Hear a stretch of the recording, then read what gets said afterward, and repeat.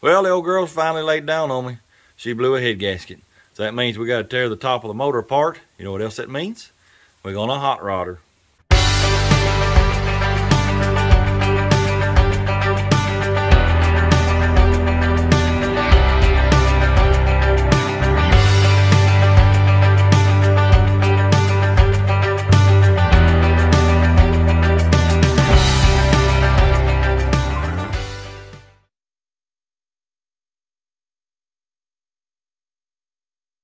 It blew a head gasket probably 10 months ago. Well, I put some bars leak in it, and that stopped it for several months. And then probably a month or two ago, it blew again. Every time I shut it off, I could hear it gurgle in the recovery tank. And I was pretty sure, it done blowed in again. So I did a hydrocarbon test the other day, and sure enough, getting hydrocarbons out of the radiator. Well, what actually made me decide to go and do this is a couple weeks ago, it built up so much pressure in the coolant system that actually split my upper radiator hose. So I was like, yeah, I think it's probably time to go ahead and change the head gasket. What's weird is it never misses. It runs like a brand new one. It's just, well, it never overheats. It's just, well, I ain't never seen one do that before. Anyway, I figured, well, if I got to go that far into the motor, let's go ahead and hot rod it. I went to the junkyard a couple weeks ago and found two, not one, but two sets of Vortex heads that check out good, no cracks. So one set of them's going on here.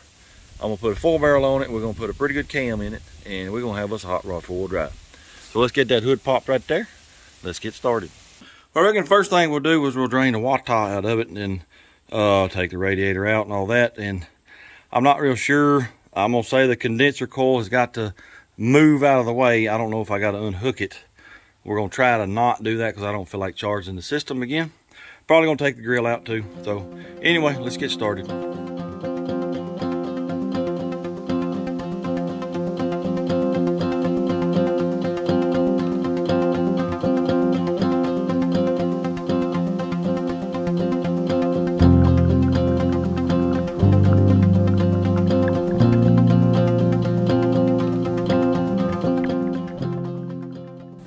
Here's something else that's odd about this.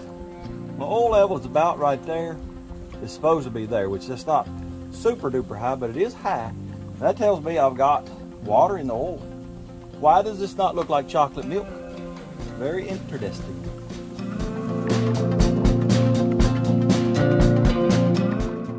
What do y'all think about that right there?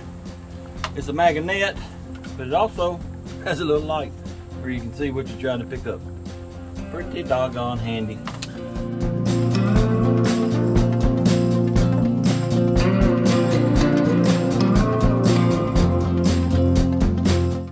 I tell you what, I hate working on anything past mid-80s or so. Well, the engineers just went stupid. You got one bracket here that holds the alternator and the power steering pump on, and that's fine. I've already got 3 bolts out over here. Well, there's one over here behind the power steering pump. You can't get to it with anything. Only way you can get it out, get the power steering pump out of the way. Well, there's 3 bolts behind this pulley that you got to get off before you can get the power steering out of the way. Instead of putting a hole in this pulley where you can stick a socket in there and get those 3 bolts, well, that's just too easy. Can't do that. You got to go rent a puller and pull the pulley off, then get those 3 bolts off, then get the power steering pump out of the way, then get that bolt off. It's just, well, stuff like that, it boggles my mind. I'll never understand it. Anyway, I had to go rent a pulley puller. I'm gonna probably keep it because I'm sure I'll need it eventually. Let me get these brackets off.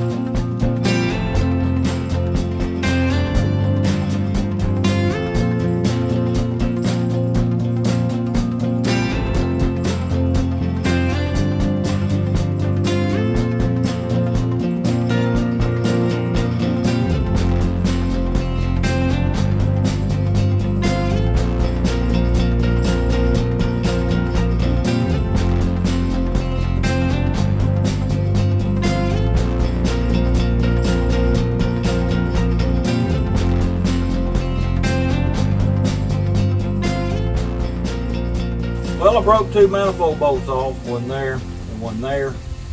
I'm going to try to take a head off, then I can hopefully get the intake off, because, well, you know, the bolts are angled this way.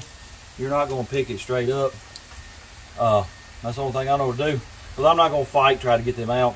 I don't care about the heads or the intake. If we have to get violent, I'm good with that. I just don't want to mess the block up. But anyway, that's why I'm fixing to pull a head instead of the intake first.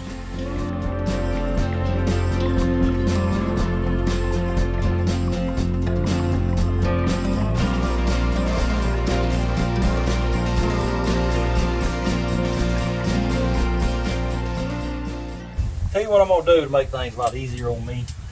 I'm going to go ahead and pull this header out of the way and aim 3 bolts on the collector, and it should slide right out. All right, let's see if this will come out of here.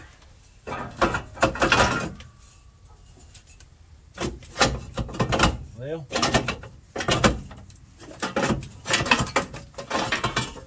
oh yeah.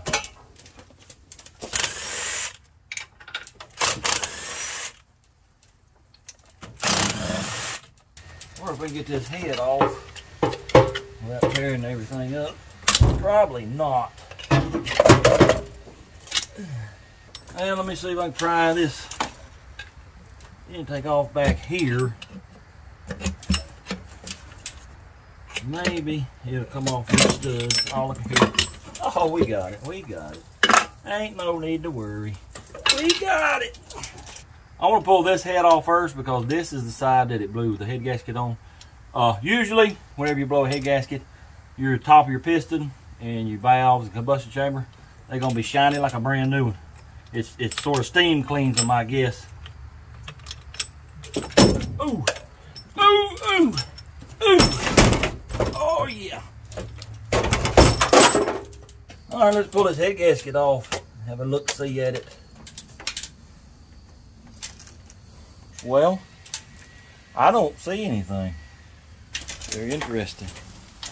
Well, it's getting dark on me. I had to get my work lights out because I want to get this done tonight. The tear down, not putting it back together. I'm still waiting on parts.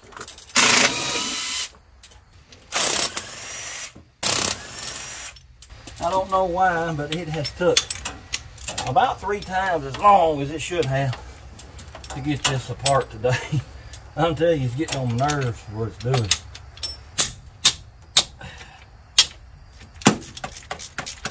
I don't think I'm going to have to take this header off over here. I believe I can get the bolts. I can't really see what I'm doing now.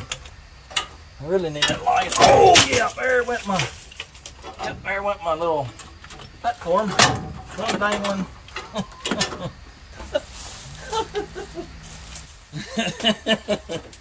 Well, my little platform here I'm standing on, it decided to come out from under my feet. My feet were dangling.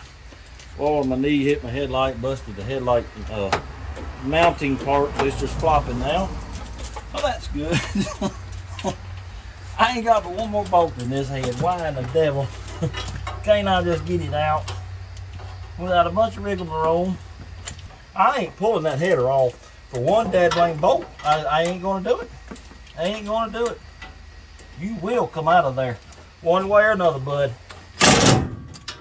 Well, my battery quit on me, so now I get to use the old-fashioned ratchet.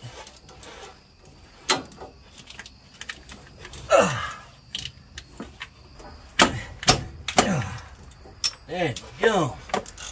Never in my life seen nothing like that bolt right there. All right, let's see if we can get this head loose. Oh yeah.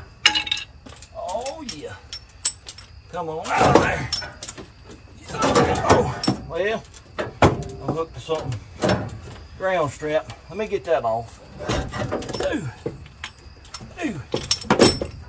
Or I could just break it. I have to make another end for it, I reckon. Come out of here, you son of a gun. Ooh. Oh yeah. Well, we got the heads off, and upon further inspection, I see where the head gasket blew. This is the driver's side, and number 7, like I thought, you can see right there, right in that area there. That's where she blew. It's kind of weird that the valves ain't shiny. I guess it probably wasn't sucking in any water. It's probably just leaking on compression and combustion. And, you know, that's where all the pressure was coming from in the cooling system. Anyway, let's get the front of the motor off.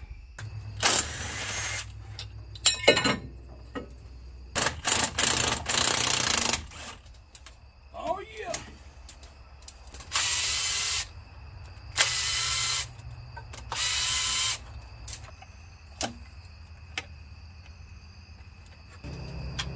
Good gracious alive.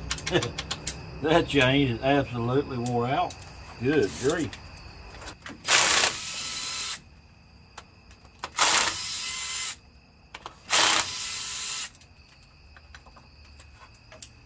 I know y'all probably can't see what I'm doing. I know it's got dark, but I'm trying to get the lifters out. Well, some of them don't want to come out real easy. Well, what you got to do, take that magnet, just keep working it up and down. And well, what it is, I don't know if y'all can see that or not, the bottom is dark. Well, that's from oil, I don't know, getting baked on it or whatever. Well, that's what it's catching on. It's sort of sticky. You keep working it up and down till it gets up enough. Then you get you a pair of needle nose vice grip. You grab a hold to that sucker, just like that right there. Then you will go working it up and down. And she'll come right out. Ta-da! Well, I got the grill out, got the condenser coil out of the way. So maybe now we can get this dead lane cam out of here and I'll be done for the night.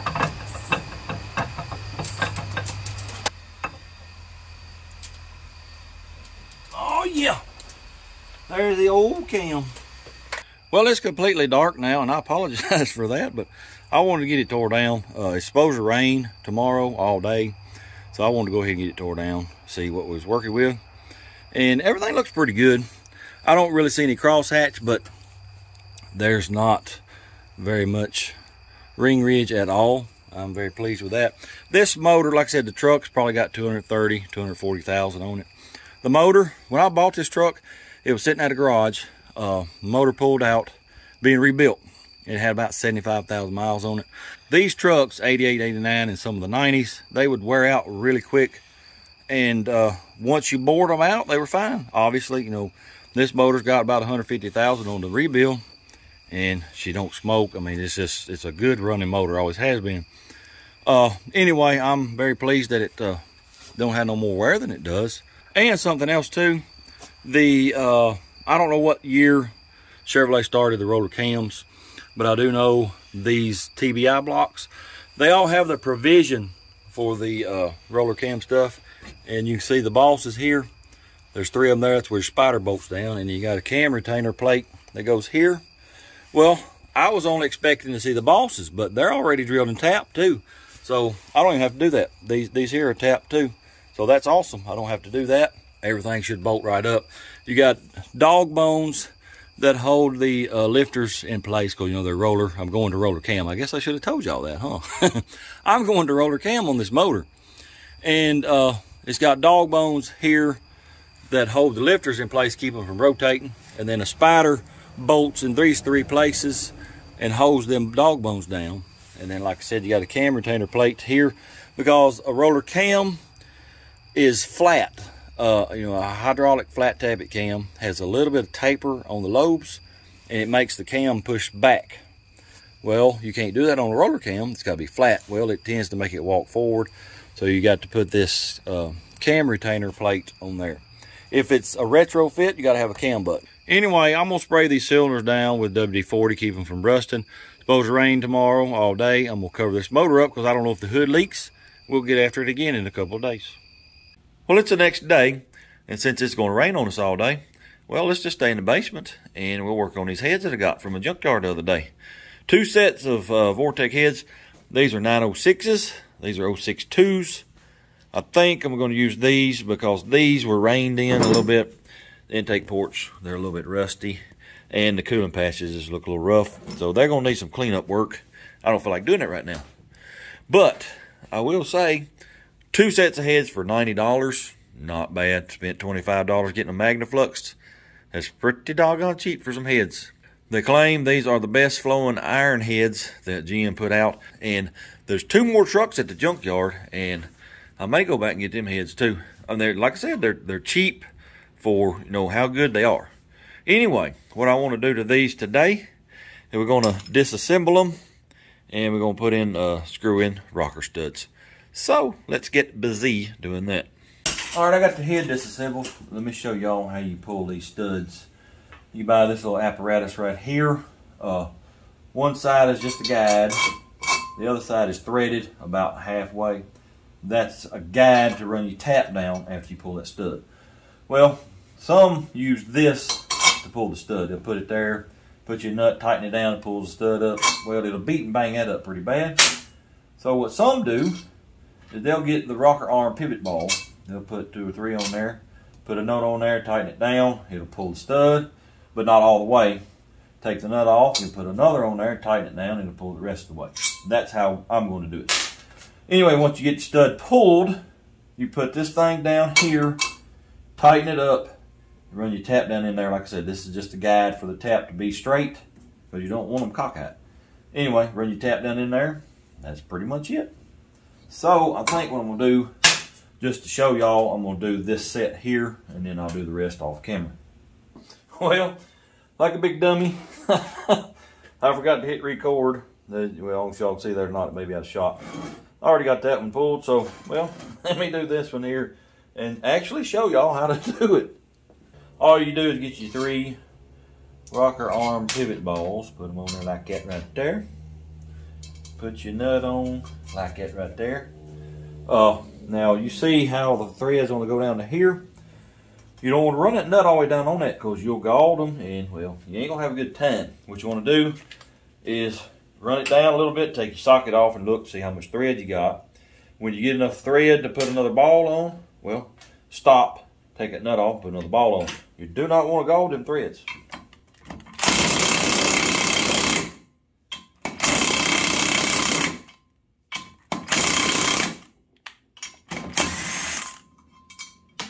All right, put another rocker ball on.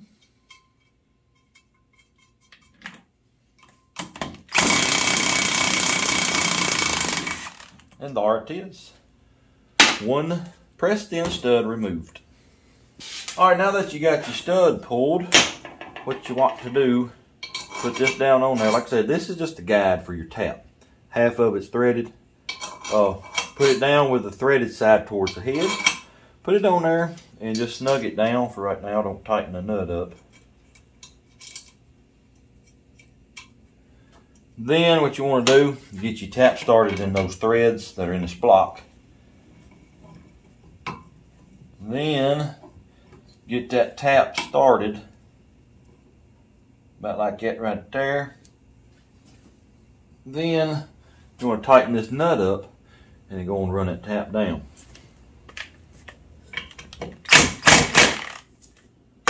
Some have said that this guide is off, and it's sort of acting like it is off. But let's just see how it does on cutting the threads. I mean, that feels okay. Cast iron, I love working with cast iron anyway. It cuts and threads just wonderfully. Tell you what, let me run that in just a little bit more and then we'll take it off and look at it. Yeah, it's not centered greatly. Look like it's that way a little bit, but a lot of them will elongate that hole, and I guess that's okay because all this is for is to keep you perpendicular. It'll center itself over the hole. So I tell you what we might do. I might go ahead and elongate that hole and make it center up on that a little bit better. Let's do that. All right, I just drilled this hole to a 27/64 and tried it on this set, and it looks pretty well centered, so I think that'll work. So let's put it back on this one here, and we'll give her another try. Like I said, all this is a guide to keep your tap straight up and down, so it don't matter if that's a little oversized.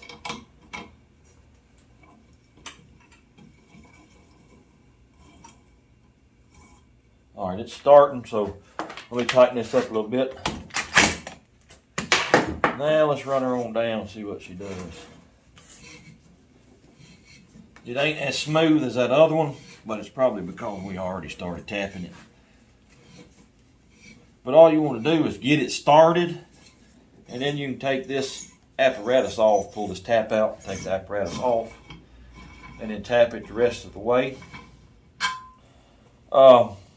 These bosses, some of them can go into the water jacket, some of them can go into runners. So you must use thread sealer on these studs when you put them in for the final time. So just remember that.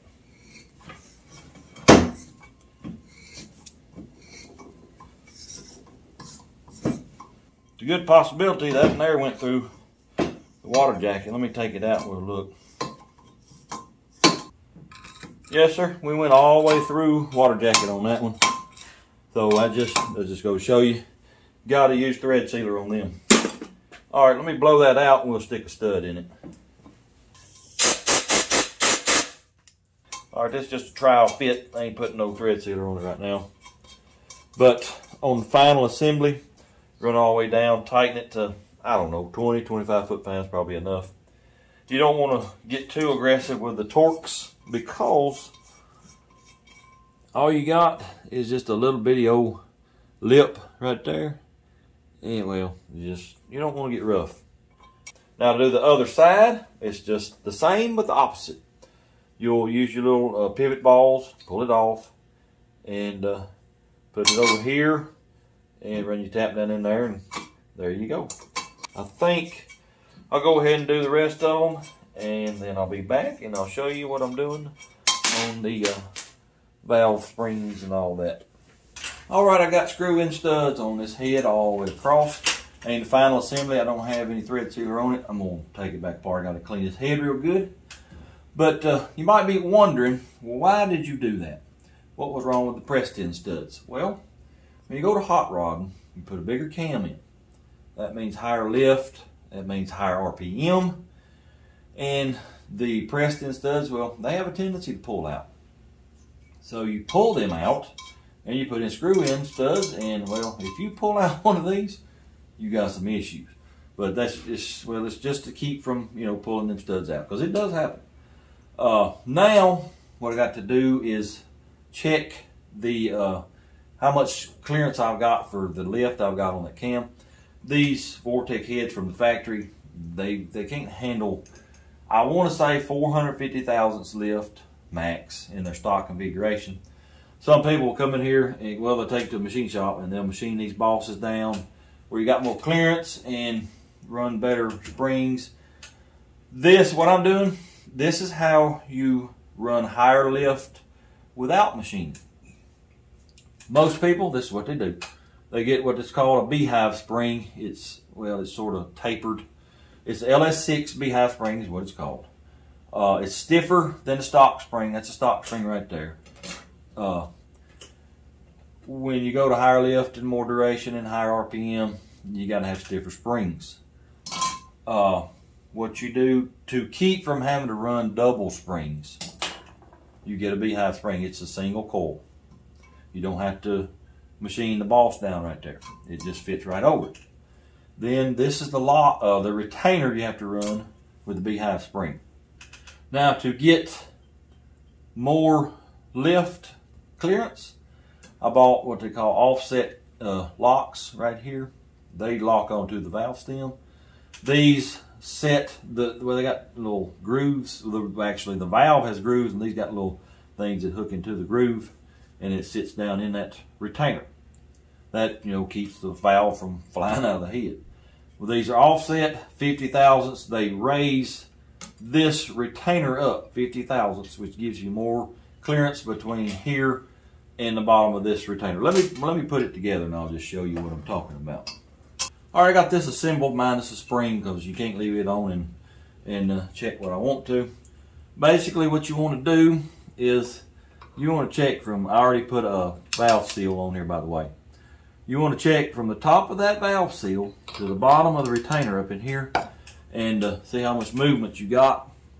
Because if you've got, say, 400 thousandths clearance here, but you got a 450 thousandths lift cam. Well, you're gonna smash into that valve seal and the top of the valve guide, and well, it ain't gonna be good. You're gonna bend stuff and break stuff. So you have to know that clearance right there. There's a few ways you can do it. I've seen some of them cut a piece of wire, stick it in here, and then push it down here and check it with, I don't know how they do that.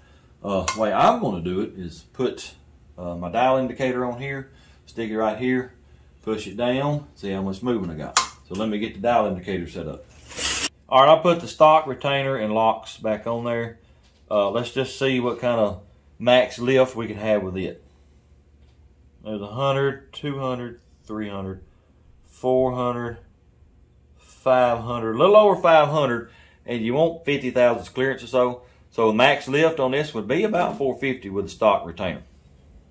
All right, now I've got the LS6 Beehive retainer with the 50 thousandths offset locks.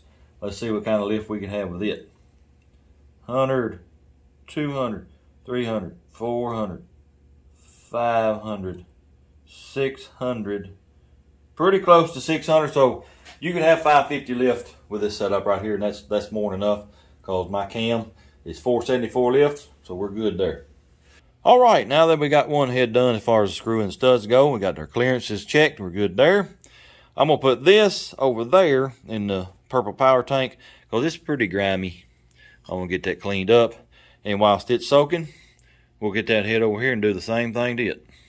Well, I got all the screw and studs done on head number 2, but I forgot to check something. Let me show y'all what I'm talking about.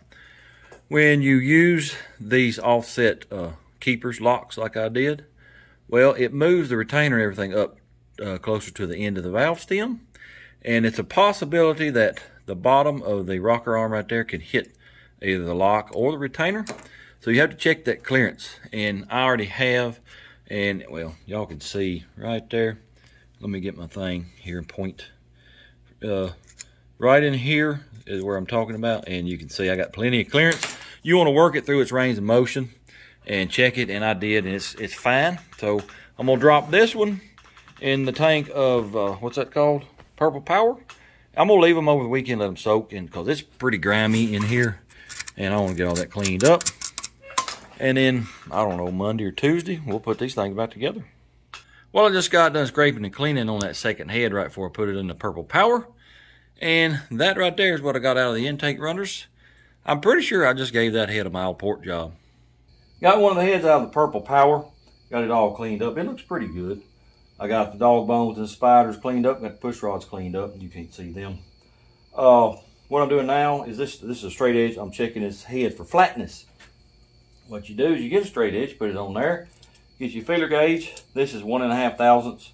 That's the least feeler gauge I got. And you just try to stick it up under the straight edge. And if it goes under, well, then you go up to the next size feeler gauge. You keep doing that till it won't go under. You get a general idea of, you know, how flat your head is. Mine, 1.5 won't go. So it's pretty good. I think 4 thousandths is like max. It can be out. You move it around too, all different ways, and keep checking it. I've done that. Mine checks good, so I believe this head's going to be okay. Now what I'm going to do is, I already got an exhaust valve in it. I'm going to lap these valves in, and then I'm going to put the springs on it, put it together, and I think we're going to call it good. All right, let's get these valves lapped in. If you ain't never seen that, well, let me show you real quick on one of them. This is lapping compound. This is fine. That's coarser. I'm going to go straight to the fine. All you do is get some of it on your finger. Put it around the face of the valve there. Just like it right there. Then I put a little WD-40 on the stem down in the guide so it'll slide around and turn easy. You stick it down in there, and then you get your little stopper turner thing. Stick it on that valve just like that right there. And you just go to turn. You lift it, you turn, you lift it, you turn, you lift it, and turn. That's pretty much all you do. And I'll be back when I think I've done this enough, and I'll show you the rest of it. All right, that's starting to feel pretty good. The reason you turn it and lift, well, as you're turning it, that grit compound goes away.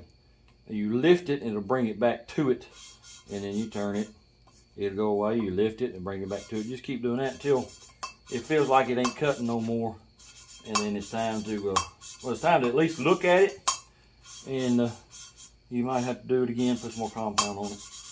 But let me get this cleaned off and we'll look at it and see what it looks like. Whoa, now let us see what it looks like. This is an exhaust valve. It ain't real pretty. It's a good thing I decided to do this because I believe it needed it.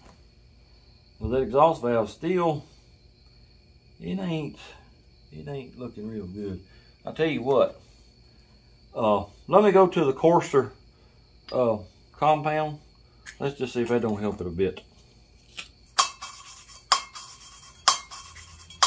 All right, that's the coarser compound.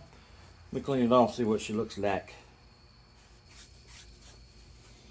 Yeah, it's looking better. I need to do it some more though. That exhaust valve's a little bit pitted. Yeah, let me do that a little bit more. All right, let's check that, see what she looks like. Oh yeah, that's much, much better. Look at the seat. Yep, that's a lot better too. I'm gonna hit it with a little bit of fine, and then I will go on down the head till we get them all done. I'm hitting this with the fine grit now. Some of y'all may not know why you do this. You may be wondering why. Well, your valve face, the face is this part here, and the seat is what's in the head. They're supposed to mate perfectly. You don't want any air escaping during compression or combustion. Well, they get corroded or whatever, get dirty. And you have to, well, sometimes you have to do a valve job. You have to grind them and all that. But most of the time you can get away with just lapping them back in, and it'll be all right. When I get done doing all these, I'll put springs and everything back on. I'll pour water in the combustion chamber and let it sit overnight. And if I don't have any water leaking out, well, then we're good. Let me show y'all real quick what you're going for when you're lapping the valves in. You can see right here, that's where the face of the valve is going to sit. But it's not real shiny. You know, it's kind of dull. And, well, there's just crap on it. Well, here's one I just did. See how clean it looks, kind of shiny? Well, the valve face, you want it the same way, right here. You want that nice and clean looking. That's what you're going for, so they'll seal up real good. Well, I got one head pretty much ready. I got the valve seals and the springs on. I got to decide what thread sealer I'm going to use for these rocker arm studs. But for now, I'm going to flip her over, put some Wata in the combustion chambers, and we'll come back tomorrow and check it. Well, I got the Wata in the combustion chambers, as you can see. And I didn't have to wait till the next day. I got 2 exhaust ports leaking Wata right there. Got this one here leaking too. So, that's good. I'll wait till tomorrow. It's late. I'll hit these. Well, I'll probably hit all the exhaust again with the rough because they were kind of pitted. I might even need new valves. I don't know. We'll just have to see. Well, it's the next evening, and I just got done lapping these valves in again. I'm going to be honest with you. Them exhaust valves is pretty rough, really pitted. It needed a valve job, but I don't have the time to do it. I don't have the time to wait on somebody else to do it. So, well, let me show you what I did. See this drill? I took a piece of hose. I stuck it on that drill bit. Stuck the other end on the valve stem, went to town. It cut the time way down, you know, compared to doing it by hand. I think we're good now. It's been sitting here with this water in it, I don't know, 30 minutes. And you can see there is no leaks in the exhaust anymore. Of course, there's none in the intakes because they weren't leaking last night. I think we're good, but let me say this real quick to all you know-it-alls. Yes, I know about the surface tension of water. Yes, I know there's probably better liquids to use, but this is what I've always used. It seems to do pretty good. This ain't Dale Earnhardt's engine shop. This is that garage's backyard butchery. So I think it'll do for what I'm doing. Anyway, let me get that other head done, and maybe tomorrow we'll be able to put this motor back together. Let me show y'all what I'm working with on these exhaust valves. Here's one that's untouched. You see all the little pits. Well, let me lap it a little bit, and it'll show them pits a lot more. And there it is with, I don't know, about a minute of lapping. You can see all those little pits a lot better, but it's cleaning it up. Let me lap it a little more and I'll show you the final product. And here's the end result. There's still a few small pits. I think it'll be okay. Especially, like I said, for what we're doing here at This and That Garage's backyard butchery. Here's a shot of the seat. It looks pretty good too. I guess now I got to run through them with fine grit and then I'll be done with lapping. Here's my drill set up. It's just a piece of hose in between the valve and the drill bit. And you just turn it slow, work it in and out a little bit. That's about all you got to do. Well, I just thought I'd throw this in here in this video. Some of y'all been asking about the shop. Well, here it is. That's all I got done. I think I've had time to work on it maybe 2 days. The last 2 or 3 projects, videos I've done, they have been bears. Man, they took way, way longer than they should have. Just, you know, every little problem you think of popped up. I just haven't had time. I can't get caught up on the videos. Videos are number one. I'm a one-man operation, by the way. It ain't nobody but me behind this channel. I do all the videoing, all the work, all the editing. I'll work on the projects, you know, every day, 8, 10, 12 hours. And then I got to come home and do 2 or 3 hours of editing just about every night. And on top of that, you know, housework, cleaning, cooking, doing dishes and clothes, because, you know, I am a single man. So I'm truly a one-man operation, but we'll get this shop built, I promise you. Hopefully by next spring we'll be done. I'd like to get done sooner, but, you know, weather's done turned cold. So anyway, I just work on it whenever I can.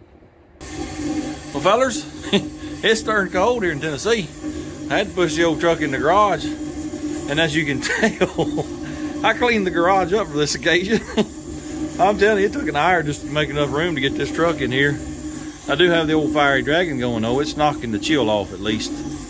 Got my heads all done. Got the screw in studs all torqued down. Got the valve springs in and all that. They're good to go. I think what I'm gonna do right now is clean up all the gasket surfaces. Do the same thing with the deck. Clean up the lifter valley. I got to get that sprocket off the crank.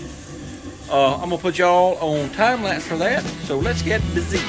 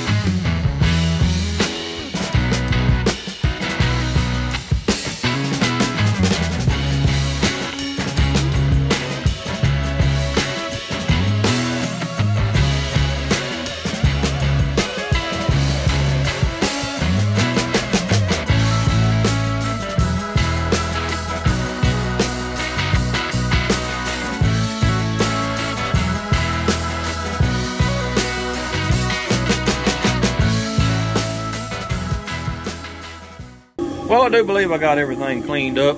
Got all the threads cleaned out. I believe she's ready to go back together. So I guess first thing we're going to do, take that sprocket off that crankshaft right there, put the new one on, put the cam in, and then we're going to degree the cam.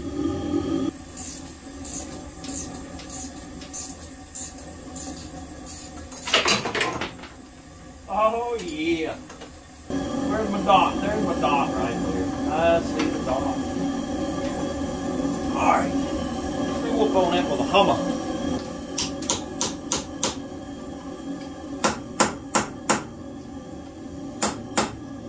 Alright, let's get this Kamalama ding dong in here. I gotta get this out of the way first, please. Out of the way, Mr. Coil.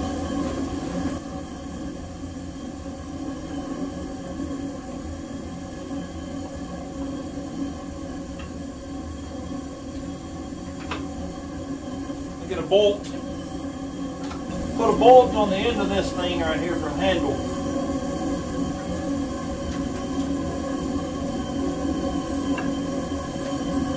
Trying to see how many loads I can beat before I get it in. Oh, look up there, look up there. All right, let me give you the specs on the cam real quick, and I'll give you the part number too. Part number is 08-414-8. It's an extreme 4x4 cam is what it is. Where's that specs? It's a 230, 234 at 50 thousandths, 474 lift on the intake and exhaust. Lobe separation angle of 111 and intake center line 107. That's what we're going to set it at when we degree it. Now y'all might be wondering, why am I going to degree this cam in? Well, if it was stock rebuild, I wouldn't worry about it. But you know, I'm trying to build horsepower, and you want everything, you know, making max horsepower, you know, within reason. I'm not, you know, a nut and got to have every little bitty thing just right, but I do want to degree this cam in. They could have ground the lobes off. They could have drilled these holes off. That pin could be off. Your keyway down there on that sprocket could be off. Your teeth could be off. I mean, it could be, you know, a little bit of everything. So you want to make sure the cam's right. Let me tell you this story real quick. Y'all might remember me telling you back in one of the lockjaw videos, when I was 16, 17, 18, I spent the summers in North Carolina with my sister. Guy out there, I learned a lot about building motors and hot rodding them. Well, we built a motor for my brother-in-law's little brother's dirt car, 350. You know, back in, you know, late 80s, double hump heads. You know, did all the little tricks you could. Well, you know, put a comp cam in it, went to the track, and it ran like a dog. Come back that next week, trying to figure out what was going on. Well, the guy that built the motor, he called comp cams, and they told him, degree the cam. So he did, and it was off.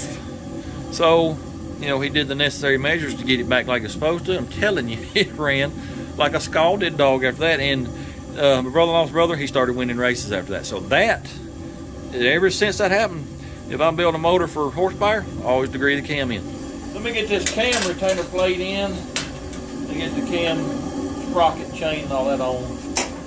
Then I'll show you how you degree a cam in. I put Loctite on these little bolts for this retainer plate because I don't want it to come out. Oh, come here, crazy fool.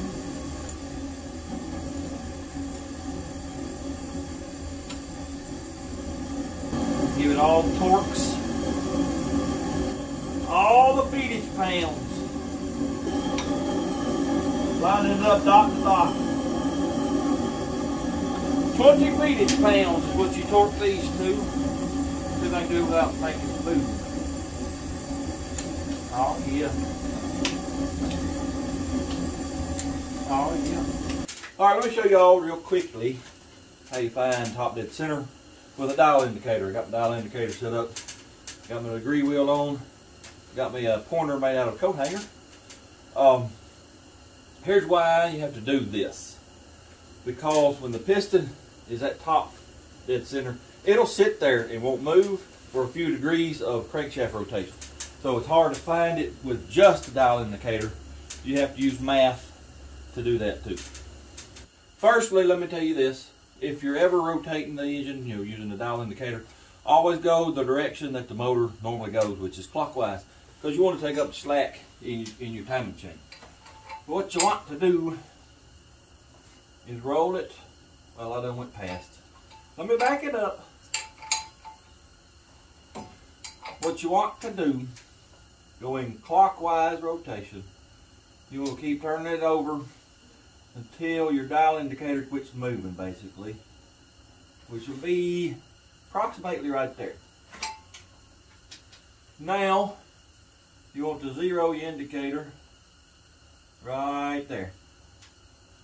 Now what you want to do is go 50 thousandths on this dial indicator on either side of top dead center. So I'm going to go before top dead center right now, so I'm going to go counterclockwise, go past 50 thousandths and come back, because remember, you want to go in a clockwise fashion always.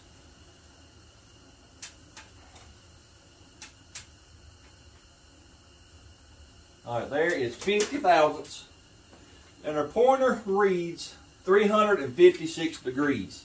So let me write that down. Now what you want to do is go 50 thousandths past after top dead center.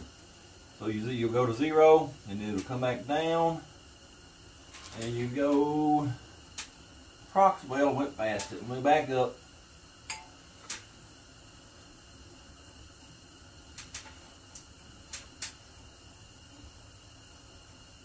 About right there. We are sitting on 20 degrees. Let me write that down and do some maths, and I'll explain it to you. All right, here are the numerals that I wrote down. We got that one first, then got that in second. Well, basically, what you want to do is get dead in the middle of those two numbers. So the degree wheel, it only goes to 360. So that's 4 numbers there. Add that to the 20, that makes 24. Split the difference, 12. So you either add 12 here or take 12 away here. If you add 12 here, that's 8. Take away 12, that's 8. So if I roll the crankshaft around till my little pointer is at 8 degrees, then we're at true top dead center. Then we can carry on and dial the cam in. Alright, this is basically the same idea as finding top dead center. You're just trying to find the top of the intake lobe. I put a lifter in, I got a push rod in, got the dial indicator on the end of the push rod. You want that as straight as you can get it. You know, if it's got it leaning, it'll throw your reading off. Anyway, you just keep turning the crankshaft until your needle stops moving, just like the other way. That's about right there. Now I'm going to move it to 0 and do the exact same thing like we did on the piston. I'm going to bring it back 50 thousandths, but of course I want to go past it and then bring it back because you want to keep going the same direction rotation of the motor. About right. Oh, went past it. Let me go back.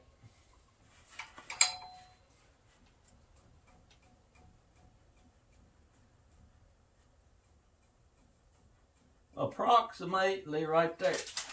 We are on 68, well, it's 67 and a half. We'll call it 68, but let me tell you this. After we found top dead center here, you're supposed to move your degree wheel to 0. That indicates top dead center. I didn't because I'm afraid if I loosen this bolt, I would disturb the piston where it's at, and well, it just throw me off. So I was at 8 degrees. I'll just have to allow for that. So we're showing 67 and a half. Let's just say 68. So minus 8, 60. Let me write that down. Now, just like with the piston, you have to go back the other way and get on the other side of the lobe at 50 thousandths. I went too far because I just was not paying attention. Got to bring it back.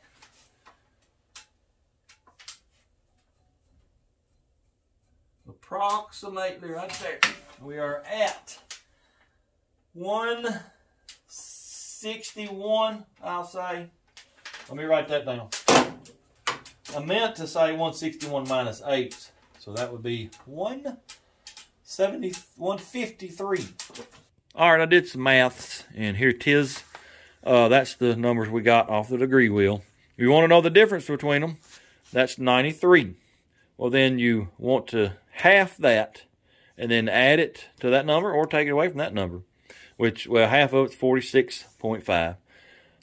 That comes out to 106.5. Supposed to be 107. Pretty doggone close to me. I ain't gonna worry about a half degree. I probably got that much error in the way I did it. It's looking like we ain't gonna get it done in time for this week's video, so I'm gonna cut it off right here. I'll tell you what, I don't know if it's because I'm getting older, getting slower, but it just seems like it takes forever to get anything done anymore. The last 2 or 3 projects, it took 2 or 3 times as long as it should have. I don't understand that. Maybe I am getting older and slower. Anyway, hopefully we'll get it done for next week's video. I believe she's going to sound pretty doggone good with this new cam. Anyway, appreciate y'all watching. Hope you enjoyed it. If you don't mind, hit the like, comment, subscribe, share it with your friends. And until next time, go do something. Blur, blur.